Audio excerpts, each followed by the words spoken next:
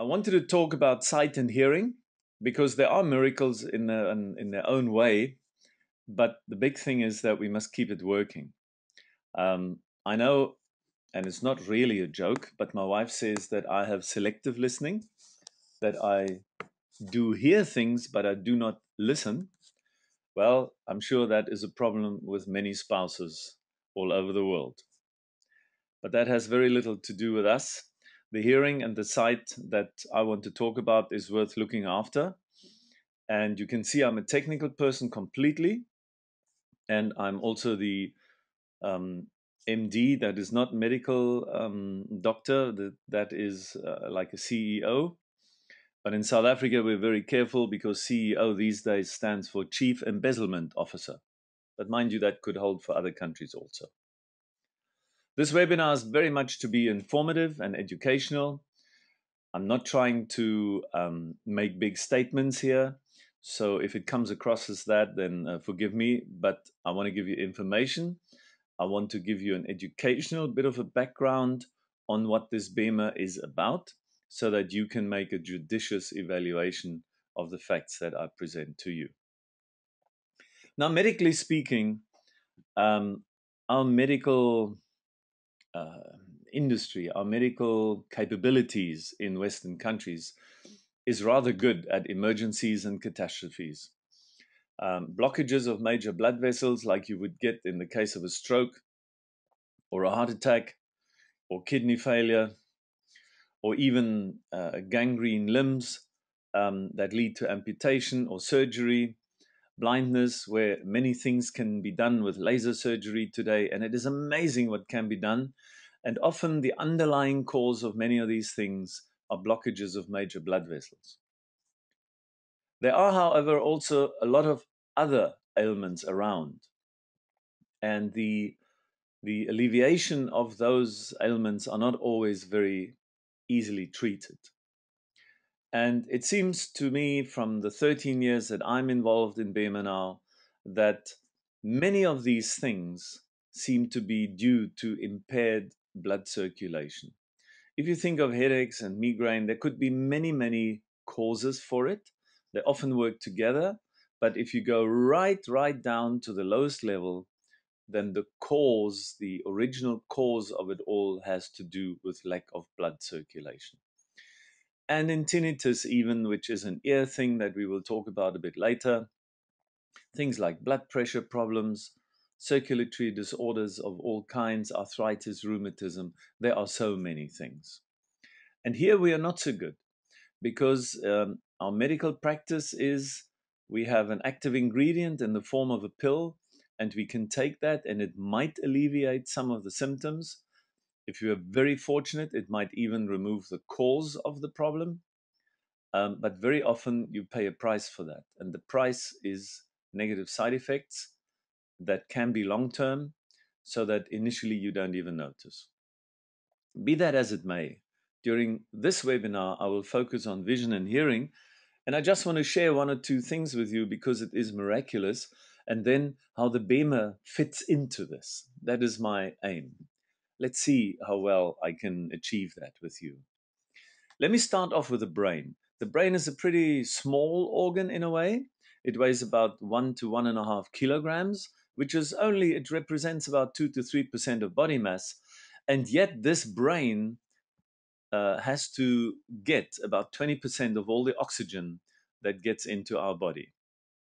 And this brain consists of many trillions and trillions of neurons that are in a fascinating way interconnected.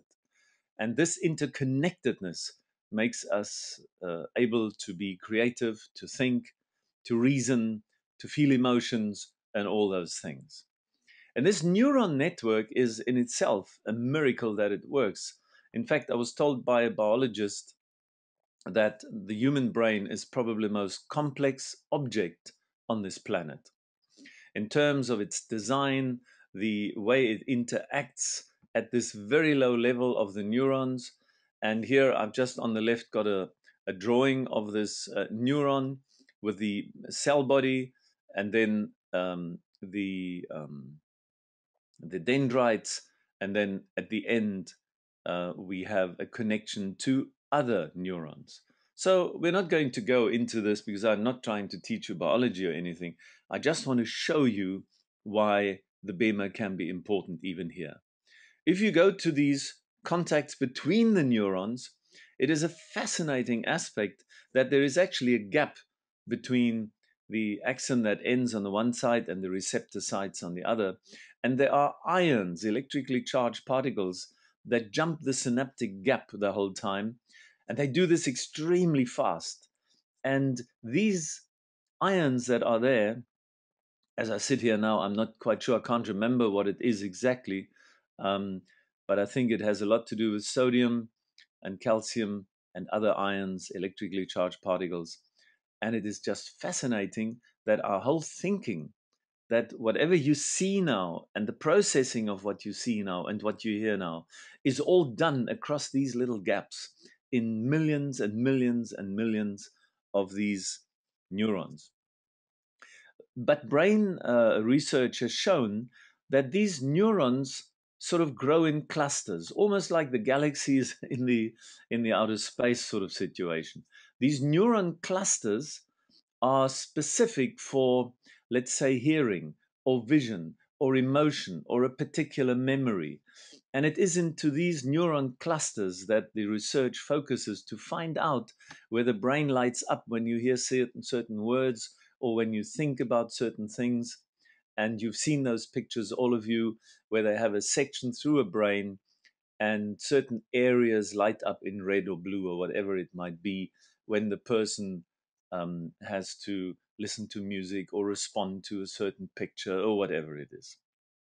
Now, the interesting thing is that the location of hearing is in a very particular area in the brain. It is fixed there for all people, on the left and on the right, in the what they call the temporal lobe, as the brain is sort of, for descriptive purposes, I suppose, initially split into four separate areas: the frontal lobe, and the parietal lobe, and the occipital lobe, and then the temporal lobe.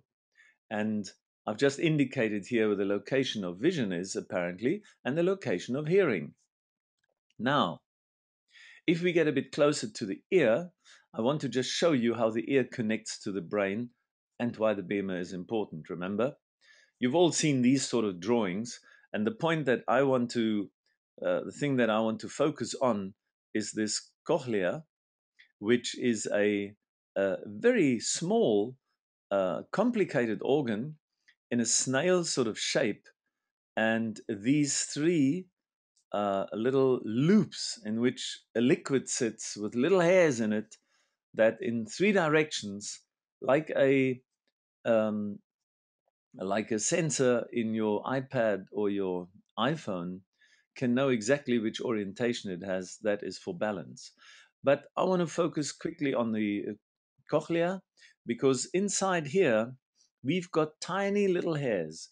You can see there in that little square on the left where it says 1 and 2, there are, in a healthy cochlea, little hair cells or cilia that get disturbed by sound pressure. And depending on what you're hearing, and what frequency it is and what intensity is, there is a certain stimulation of these little hairs, and they send a, a signal to the brain. Now, these inner hairs have been photographed with electron microscopy, and you must imagine these banks of little hairs, like in picture one, when they're healthy, they sort of wave like wheat in the wind when the sound flows over them in this tiny little cochlea sort of spiral. And you can see the alignment of these things. And two, I've just got a picture there that focuses on a particular little region. And then in three, you can see there's a little bit of disorder in there. That's already the beginning of some damage to these hairs. And then four is apparently a picture that I got off the internet of somebody that suffers from tinnitus. Now, the cause why they can go like this is twofold. The one could be excessive noise, and the other one is lack of blood circulation. Because when these little hairs or cilias, they are not really hairs, they just look like little hairs, but cilias, if they do not get a blood supply, they cannot function. But here's the miracle. In this cochlea, in that spiral, if you would flatten it out, it looks like the keyboard of a piano. And you would have the frequencies from about 200 hertz in the center there until about 20,000 hertz right on the extremity of this spiral. Now, depending on what note comes into your ear, the hairs will respond at that frequency. And that is amazing because it is a continuous spiral. And here too, depending on where the cilia sits that responds to a particular frequency, there a nerve will be stimulated and a signal will be sent to that brain, to that temporal part that we looked at earlier on. Now, you can see it here again on the left. And the fascinating thing is, if you play a piano piece, you've got lots of frequencies playing at the same time, right? And then all the cilias at the right frequency will sort of vibrate in sympathy, and that mixture of the signals will go onto this cochlear nerve and will go into your brain. Now, that, I hope, just tells you what a fantastic body you have, what a fantastic head you have, and that hearing is quite a complex process. Now, let me quickly go to vision because they are very similar in a way when it comes to the brain. Vision is, of course, important because blindness is a terrible thing to suffer from, I think.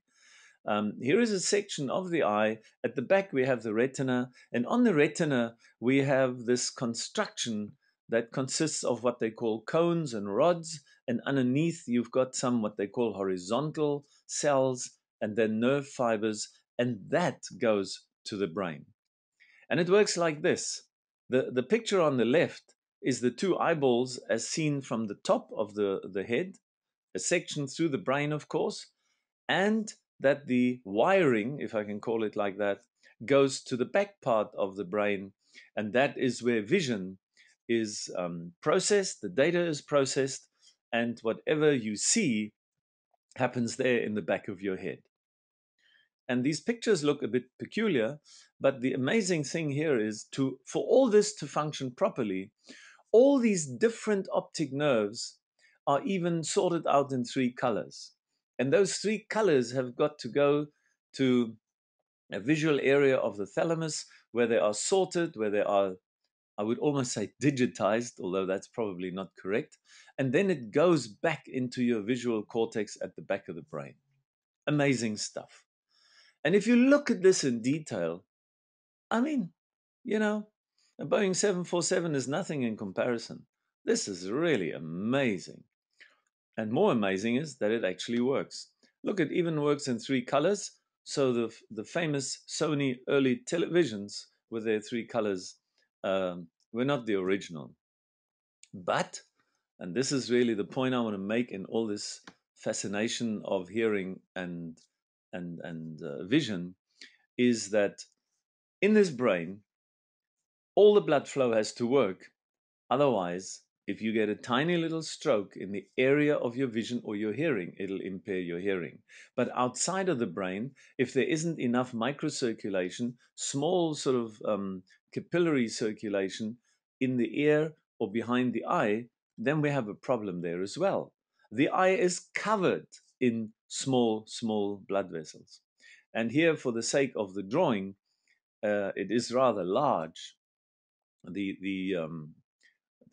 microvessels, but they would be even smaller and invisible to the naked eye because they go right down to about 5,000, no, not quite, 7,000ths of a millimeter.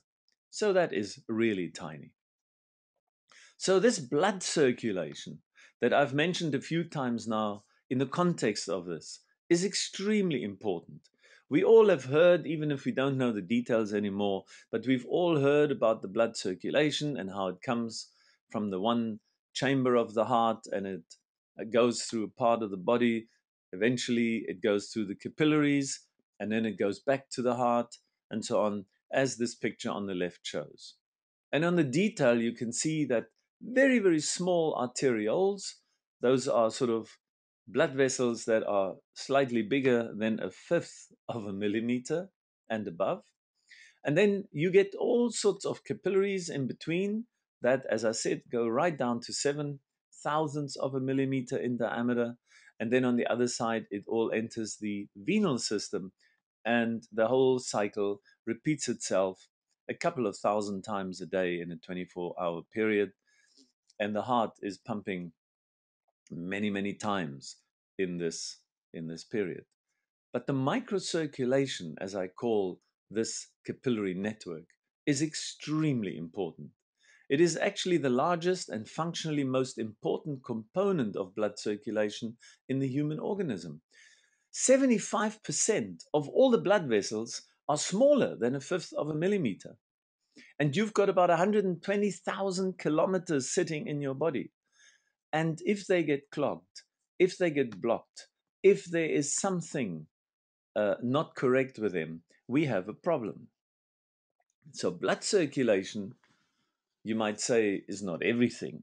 However, without proper, effective blood circulation, both in the larger blood vessels, the arteries and the veins, and in the microcirculation, the arterioles and the capillaries and so on, and the little venoles, the microcirculation, as we call it collectively, if that isn't functioning, there is no health. And there's also no healing possible, because everything, the immune system, depends on a well working blood circulation. No blood circulation, no immune system. One of the reasons, I'm told by the medical guys, the researchers there in Germany who work on the Bemer, why older people are so prone to infections and so on, and amongst other things also pneumonia and so on, is that the immune system doesn't work properly because the blood circulation is impaired. So a secondary thing that is happening in the older people is that because the blood circulation isn't working properly, the immune system isn't working properly, and if that isn't working properly, then of course you have less defenses. But the same mechanism that keeps us healthy is also the same mechanism that heals in our bodies. So microcirculation fulfills a vital transport requirement. It actually feeds oxygen and nutrients to all the organs and all the tissue. It disposes of metabolic byproducts, and it supports the immune system. So it's extremely important, but there isn't even a subject called microcirculation. And in fact, the importance of microcirculation has only really begun to dawn in the last decade or two.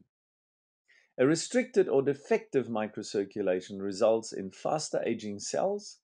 The reason is they don't get enough oxygen and nutrients.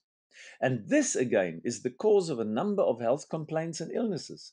But it's a slow process, because in 120,000 kilometers of small ducting and piping, where the blood is impaired here and there to flow through, it's a very slow and gradual process of blockage that is almost unnoticeable. And it's a bit like aging. You don't see it from day to day, but you certainly see it from year to year or decade to decade.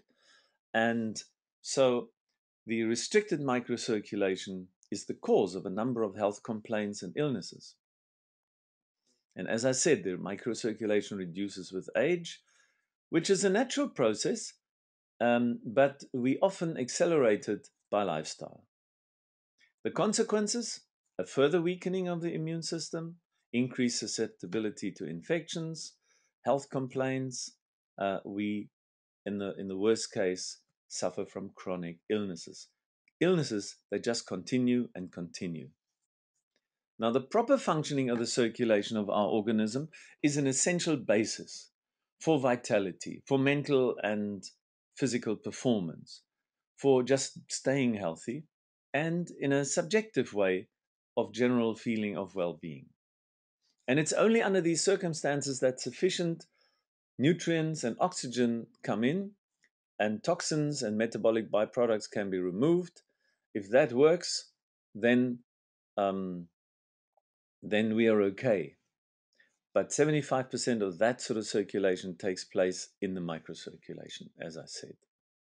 Now, blood circulation is something that we take for granted because although we have a body with an opening for food, we have a brain, we have a heart, we have lungs, and so on, and we can all identify that and know that.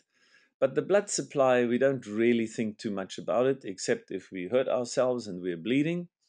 But blood circulation and blood supply is extremely important, and illness conditions equal problems at cellular level because not enough of the nutrients and oxygens can get there, and the reason is impaired microcirculation. And in the end, we sit with metabolic dysfunctions. In other words, the cells cannot do what they're meant to do. And an organism that consists of about 100 million cells is impaired in many ways if a large portion of their cells, especially critical cells, as found in the pancreas or the kidney, in fact, I would say every cell is crucial if they are not functioning. So blood circulation is about 15,000 liters a day, and 1,200 go through the brain. Now, there are some pictures that were taken by the Institute for Microcirculation, which showed that in a person of a specific age, before you apply the Bemer, you just take a picture of the microcirculation at a level. We're looking at these little black dots here. They represented about 5,000ths of a millimeter diameter. So this is a pretty small picture. And after 2 minutes of Bemer already, we have a tremendous improvement. If these pictures don't tell you much, you should go on websites where there are YouTube videos of these particular Bemer effects, and you'll be surprised. Especially in medical circles, if they see those pictures, these little movie clips, then they say, wow, that is amazing. Because a medical person will immediately recognize the implication of such an improved microcirculation. Typically, here we can see a picture of a closed capillary. You will see just now when it's open what the difference is. And the Bemer does that after 2 minutes already, and it does it in many places in the body. How does it do that? The mechanism is a complex one, but you could imagine it's a little bit like having an electromagnetic signal that sort of like pushes a swing mechanically almost to get it swinging again. And in that way, it's not a very good explanation maybe. We have capillaries that open up. But the Bemer does not force the body to open these capillaries. These capillaries are opened by the body's own self-regulating ability. Now, what does the Bemer actually do? Well, the first thing is it doesn't heal anything. Wow, you say, that is a bit of a surprise. No, it doesn't heal anything. The body is doing the healing. If everything is working well in a body, ever since you were born, our body is trying to keep us in optimum shape. That includes being healthy. And it has a self-healing effect when things go wrong. But if it doesn't work very well, then we have to stimulate the microcirculation so that we can improve the essential supply of oxygen and nutrients, and as we said, the removal of toxins and metabolic byproducts from the cells. And that can only happen in the microcirculation. In fact, that can only happen at capillary level. Now, when that is working, the cells can actually produce sufficient energy in the form of ATP, which is a chemical, adenosine triphosphate. And when that energy is produced in the cell, then the biology inside the cell, protein building and so on, can work with a greater biological effectiveness. And if that is working in, let's say, ideally speaking, in all of your 100 million cells, then you have a properly functioning regulation process where it doesn't matter if the brain or your pancreas or your intestines or your muscles are secreting something the way they have to do, then the regulation for your body temperature, your core temperature, your hormone release, your blood pressure, all these things are autonomously sorted out in a healthy body. Here's this energy production machine. It's a little machine like this. You won't believe this. This is a miracle. That this energy production runs on oxygen and nutrients in a very complex biological process, but it is relatively known. I think they must have produced a couple of hundred PhDs on this alone. And oxygen and nutrients go in, and in a complex process, as I said, the energy is produced, and this ATP gets produced to the tune of about your body weight every single day. And why don't you notice that? Because as the energy is produced, it is immediately used up again. So this ATP is a compound that gets formed in these rotating engines, of which we have trillions and trillions of as well. And with this ATP, certain chemical reactions are encouraged and the cells function properly. So, microcirculation improves ATP production, say energy. That means the cell biology is working well, and that implies the body can self regulate itself. Now, does the Bemer really work? When I say it doesn't heal anything, well, if it does these things that are physics based, and it does that in a non invasive way, in the sense that the body just takes the input, the stimulus to do what it has always done when it was optimizing itself, then that is what the Bemer does. And some people say, but that's a placebo effect, isn't it? Not really. Placebo is always involved in everything that we do to get rid of an ailment or a situation. It doesn't matter if you go to a doctor or you take a sugar pill or you lie on the Bemer. If you feel good about the Bemer, that'll help. But what also happens is the physics behind the Bemer, and you might believe in physics or understand physics or not. That doesn't matter. The Bemer will do its work in your body every time. Definitely. Is it real medicine? Oh, yes, it is. Do we have clinical trials? Very few, because the machine is only 10 years, well, 13 years old, and a couple of trials have been made.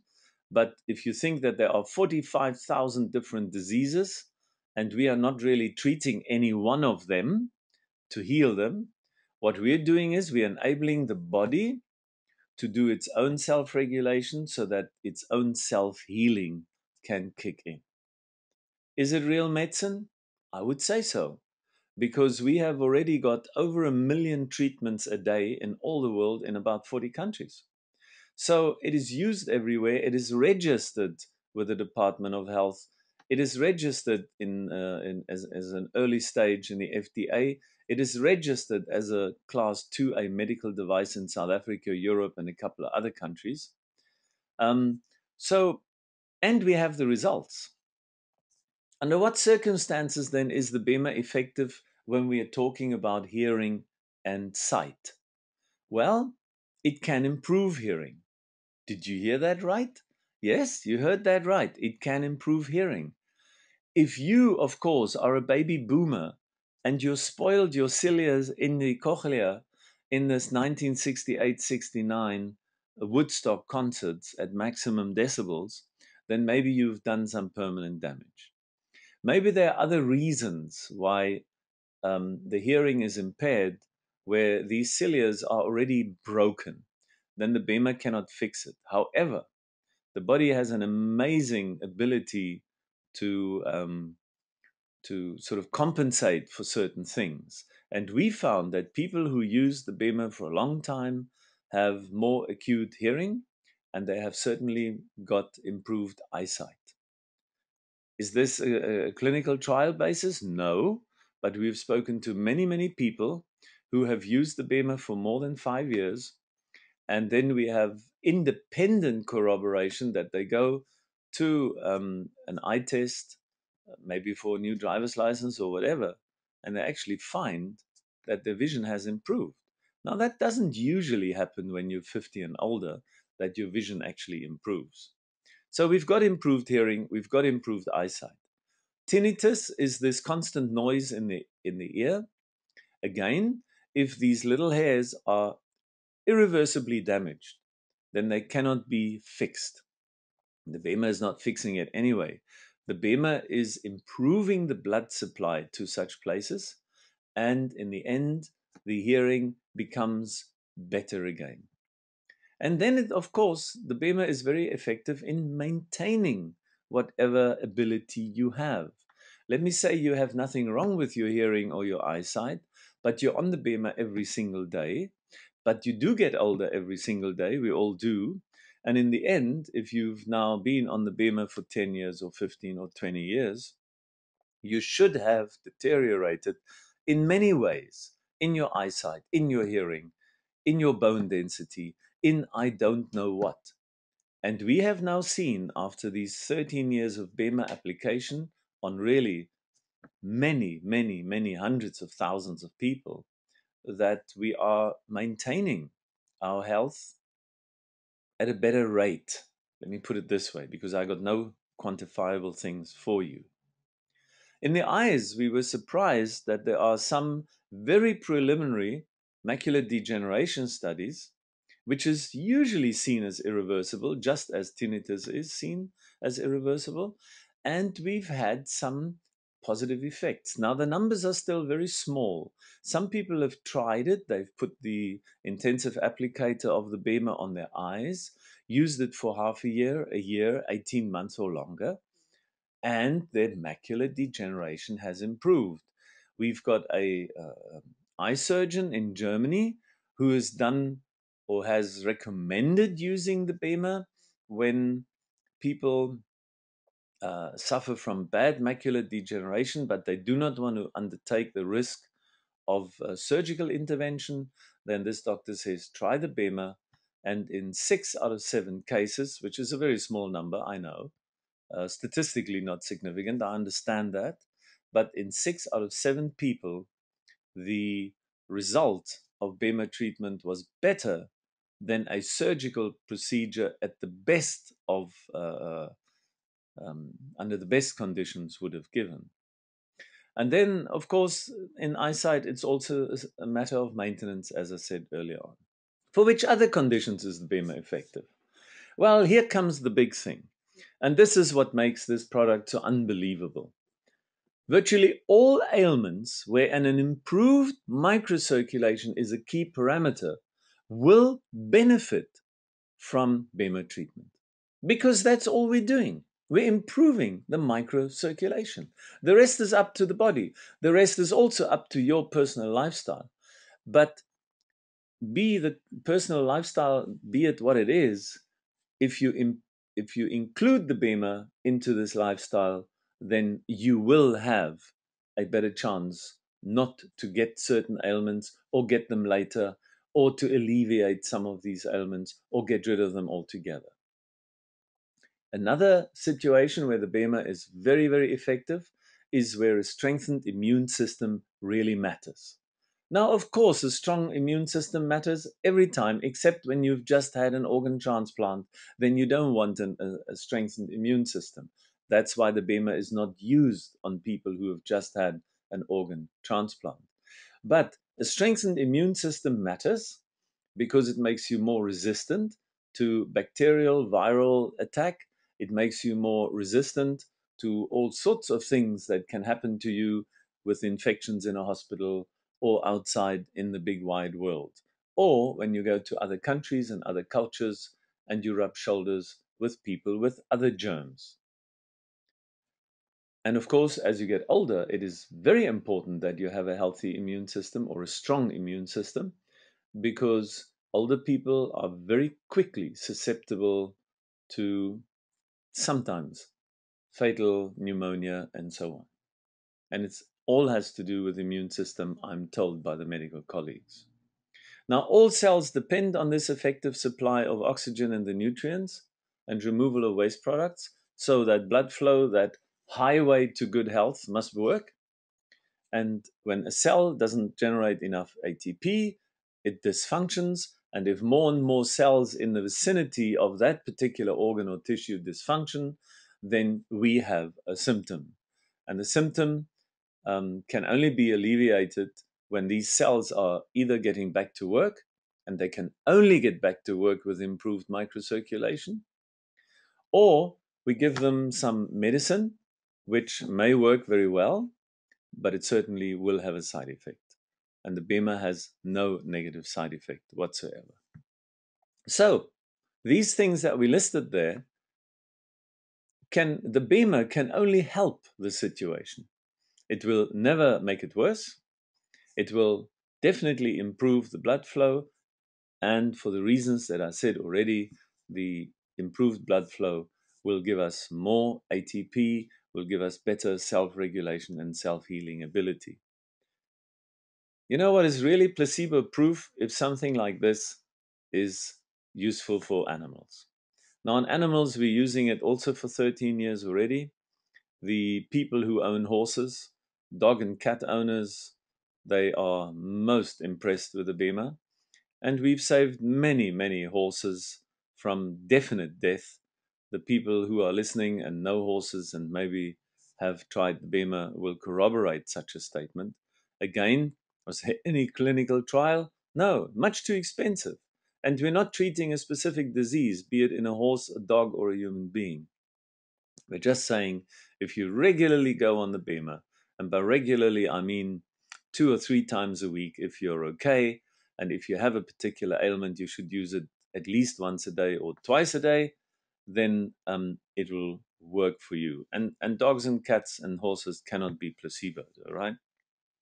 So, Bemer therapy for active and healthy people improves your mental and physical performance. You will have better well being, vitality. You will have more joy of life. You will get older, of course, but you will stay younger in many ways, physically and mentally. And isn't that what we're all after? It is the most cost effective means of preventing sickness by strengthening the immune system, staying healthy, and improving the body's self regulation ability. I mean, it's a no brainer in a way. If everything I've told you is true, and it is, then this shouldn't be too difficult to understand. But let's say you are ill and you're suffering from some ailment. Look at all the gadgetry we have today in a hospital. It's amazing what the guys can do to keep you alive. That's not necessarily good quality of life, but you're still alive. So the Bemer therapy can support all self-regulating parameters that improve the self-healing. It improves the microcirculation and the oxygen supply, etc. And we observe accelerating healing effects, especially on visible things like wounds. Um, Big wounds, especially on diabetic legs and so on. It's amazing how well the Bemer contributes to having accelerated healing there. And it improves the immune system, as I've said a few times, which is important for a person that is very ill. And there are no negative side effects. And here's the nice thing, it's compatible with every other medical therapy. Of course, many medical practitioners do not actually like that, because when you treat them with a particular medicine, they want to know if that medicine is working well. And if you use the Bemer, then nobody knows, was it the medicine or was it the Bemer? Well, my argument is the medicine should have been proven elsewhere long ago, to see if it is working or not. So if the medicine is working, that's fine. But if you have an improved microcirculation, your medicine will work even better, which actually means you can reduce the doses. And if you can reduce the doses, you will have less chance of negative side effects. So the logic is not very difficult to follow. Athletes are very keen on the Bemer as well because it increases their performance. It may be marginal, but at the level of Olympic Games, etc., a fraction of a second counts. But also faster regeneration and healing, especially in contact sports like rugby, soccer, cricket, or whatever, where injuries can happen. Um, you can save energy during warm up because already your blood circulation has improved when you're just lying on the Bemer and you're still passive, and you can save your energy for the actual competition. It prevents sport injuries in the sense that the body is much more resilient and more resistant to injury. And of course, there's a reduction of recovery time after injury, so the guys can recover quicker. Speak to the rugby guys. The Sharks are using Bemers. They got 7 Bemers, and they are doing extremely well. It's a rugby team for the American listeners, and it's a hard contact sport. I would say it's a lot tougher than American football because there is no padding. It's flesh on flesh. And the Bemer treatment has been approved by the International Olympic Committee for a long time already. So let me, in summary, I'm coming to an end and I've spoken too long again. I just don't seem to be able to get this right to speak in 30 minutes. But every time you use the Bemer, there is definitely an improvement in your body, felt or not, because it will always, because of laws of physics and hydraulics and biology, improve microcirculation. It will always improve the oxygen extraction in the body. It will, because of these two factors, improve the adenosine triphosphate, say, energy production at cellular level so that the cells can function better. And the result of all this is that the body can regulate its problems, like high blood pressure or low blood pressure. You know that you need 2 different, completely different medicines for high blood pressure and low blood pressures because the causes are the same because it is poor self regulation, but the symptoms are different, so you get different pills. But the Bemer says, you know, we're not going to treat high blood pressure or low blood pressure. We're going to treat the ability of the body to self regulate itself because the body has about 20 different places in the body that have to control the blood pressure in a very integrated fashion. And all the Bemer does is it gives the body the ability to do that again. That's all. And the results of all this physical and mental performance, vitality, quality of life, and good health. Hey, what more do you want? But it does require a new way of thinking about our health.